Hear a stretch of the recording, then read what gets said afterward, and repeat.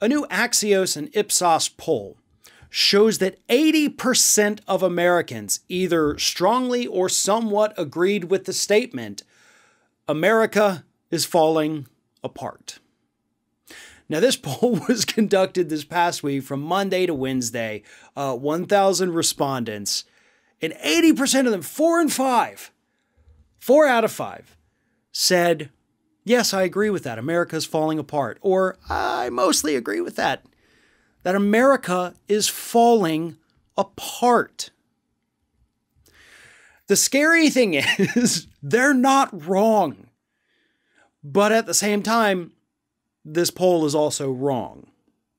And I get to that in just a minute. But let's talk about why the poll and the respondents are correct. And honestly, it's far more than just looking around, watching the insurrection that took place.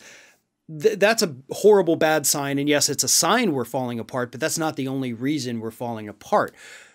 There are these systemic problems that we have in the United States today, right? The imbalance in our justice system, where if you have money, you don't have to go through the same justice system as everybody else. If you're a person of color, you're going to go through a much harsher justice system than somebody who committed the same crime but is white. Studies have proven that. That is a sign that this country is falling apart. Our economy is designed to hold down those at the bottom so there is no upward mobility. Our political system is designed to reward those at the top and to perpetuate this economic system that only rewards the ones at the top. Because they have the money, which the Supreme Court says is free speech, so they get to buy off the politicians and the cycle continues. That's a sign the country is falling apart. Physically speaking, look at the infrastructure in this country. No major upgrades in over 20 years.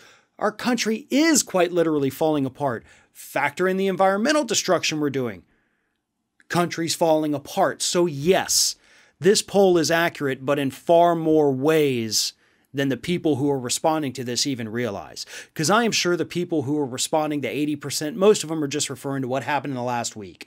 We got a president who impeached twice. We got the insurrection. He didn't want Biden to take over, and the election lies, and maybe no. It goes so much deeper than that. And it is falling apart far worse than anybody realizes. Now, second part of this about why this poll is total crap. And that is because the poll itself has a margin of error of 4.6%. That's really, really bad. I have talked about this at length over on the Ring of Fire YouTube channel. I haven't mentioned it yet here on Fair and Balanced, so let me take you through a quick lesson. As somebody who went to school for political science, have a degree in political science, one of the things you have to do, at least where I went to school, is you have to take a class, Political Science Research Methods. And most of the research methods in political science, which I believe is the actual name of the class, is polling. Because that is a huge part of political science.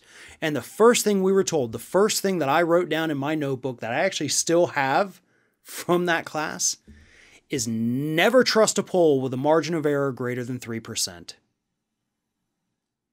If you have a poll with a margin of error of greater than 3%, it is unreliable. And this poll here is 4.6%. That's pretty bad. And keep in mind, too, I hate to date myself on this a little bit. I was taking this class in, 02 or 03-ish? Maybe somewhere is about there. So, yeah, we had cell phones. Everybody had cell phones at the time. We didn't have smartphones, though. Internet was slow as hell. We have more access to information today. We have more access to people today. Back then, you couldn't call and solicit somebody on their cell phone, so polls were only done with landlines, so they were far less representative than what we're able to do today. So having a poll today that's less reliable than one from 20 years ago, that's ridiculous. And that's a faulty poll, and the pollsters should be ashamed of themselves. However, the overall premise of it is still correct. The country is falling apart. It's just not necessarily falling apart only for the actions of the last 2 weeks, more like the actions of the last, say, 50 years. That's probably where we're at about right now.